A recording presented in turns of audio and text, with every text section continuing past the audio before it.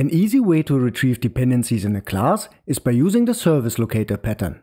But isn't that considered an anti-pattern in clean code? Let's find out. Here's a simple tool that parses build log files and creates a report listing each compiler warning and the files causing those warnings. Imagine we want to enhance the report by providing clickable links to the source code. Following the single responsibility principle, we will place the functionality to build the link from the local file path in a separate class. Since there will be different implementations, such as Azure DevOps and GitHub, we will create an interface. Now the question is, how does the HTML report class retrieve the actual implementation? The simplest approach seems to be a static factory that provides the proper implementation based on some configuration. This makes it easy to call the factory directly in the HTML report class. But how can we test this class independently from the specific link builder? To resolve this issue, we could apply the Service Locator pattern. A service locator acts as a registry for instances of classes. It is usually generic, allowing us to ask with an interface or some other key, like a name, to retrieve the implementation.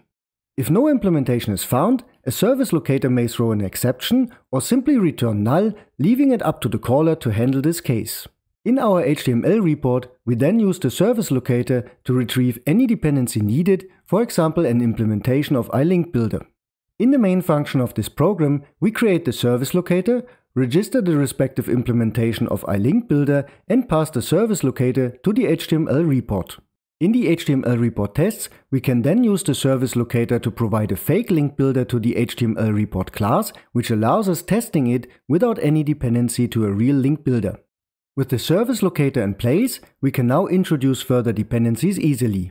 Once registered in the main function, we can access those dependencies everywhere without needing to adapt unrelated classes to pass dependencies around.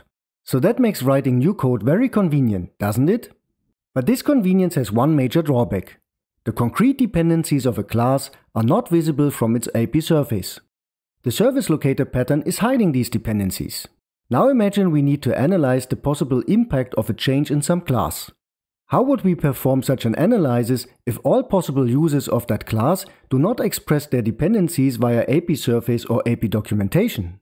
Or let's look at the tests of the HTML report. How do we actually know which fakes we have to register?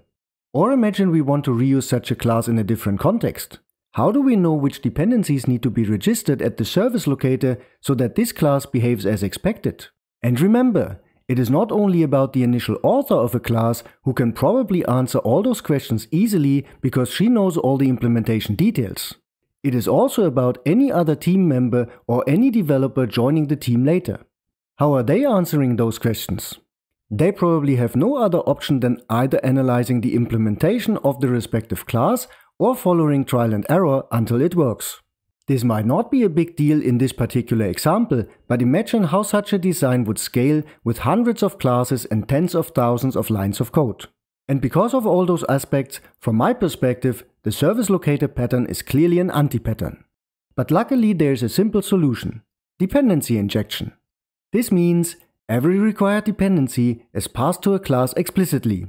As a rule of thumb, mandatory dependencies the class cannot work without should be passed via the constructor, while optional dependencies can be passed via the constructor or a property.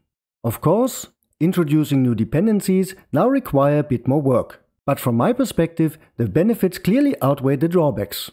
And there's one more benefit. It is now pretty easy to detect classes which have a lot of dependencies and so may indicate a violation of the single responsibility principle. Does using dependency injection mean we need a dependency injection container or framework? Clearly no.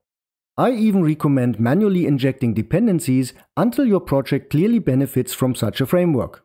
And if you do consider using a dependency injection framework, I strongly recommend to choose one that doesn't require you to reference it across your code base, like adding specific attributes to your classes. Do you already use these two simple design principles to significantly reduce bugs in your projects? No? Then watch these videos next.